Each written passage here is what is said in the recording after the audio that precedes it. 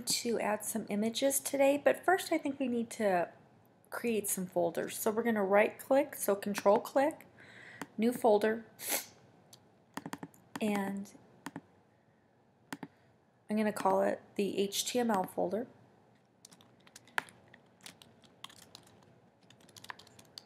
And I'm going to put my HTML files in here that I had. And I'm going to open it up, and I'm also going to create a new folder in there. So I'll call it new folder, and I'll call this images.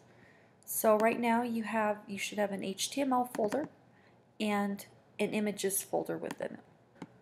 Right now you should have your HTML folder, and in it you should have your images folder and then any HTML files that you have.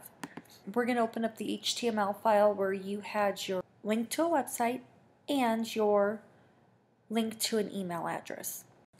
Okay, so you've made a folder called the HTML folder, and within that you have images, and within my images I have broncos1.jpg.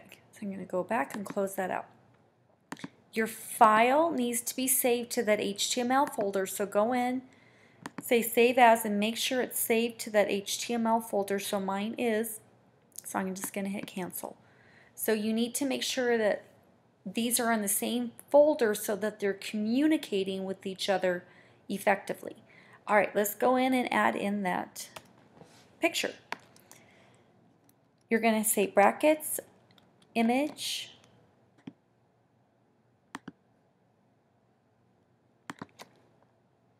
make sure it has the .html on there.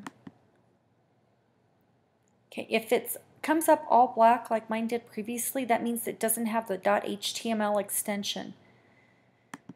So I'm going to come back in here. I'm going to do brackets, img for image, and you can just click on it.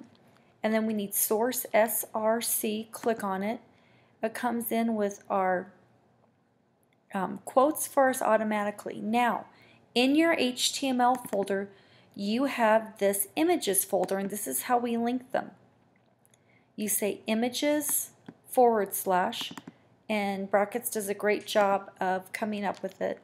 And then we'll say Broncos, and look, it comes up Broncos 1. I'm going to save it, and we'll go to our live preview. And close the brackets. We'll save it. And there you go, and now you actually have a picture in your HTML folder.